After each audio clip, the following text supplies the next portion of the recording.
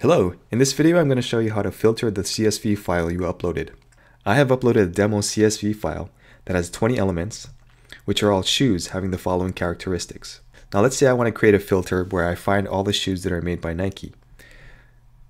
So in the filter section, I'm going to go to manufacturer, select equals, and for the value I'm going to put in Nike. Then I'm going to click on add rule. And then I'm going to click on apply filters.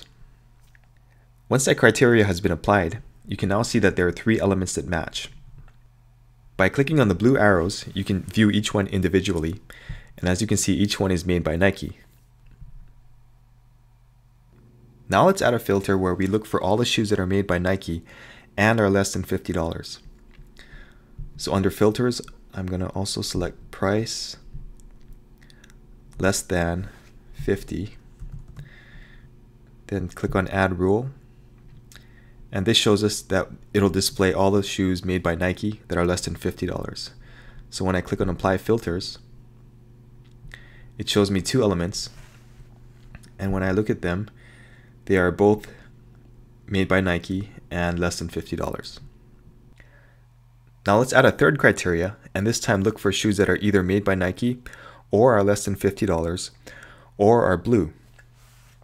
So under filters, I'm going to select the color element equals blue, click on add rule, and now I'm going to change these to or. Then I'm going to click on apply filters, and there are now 9 elements that meet this criteria. Now let's do something a little more complicated.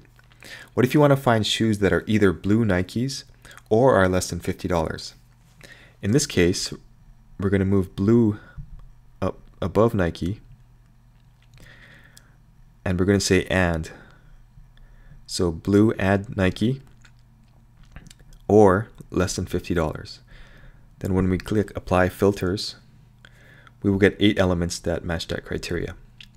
Finally, if you want to remove any of these rules, just click on the red X next to the rule you want to remove, or you can click in the manual XPath field and use the delete key to manually remove the rule you want to take out.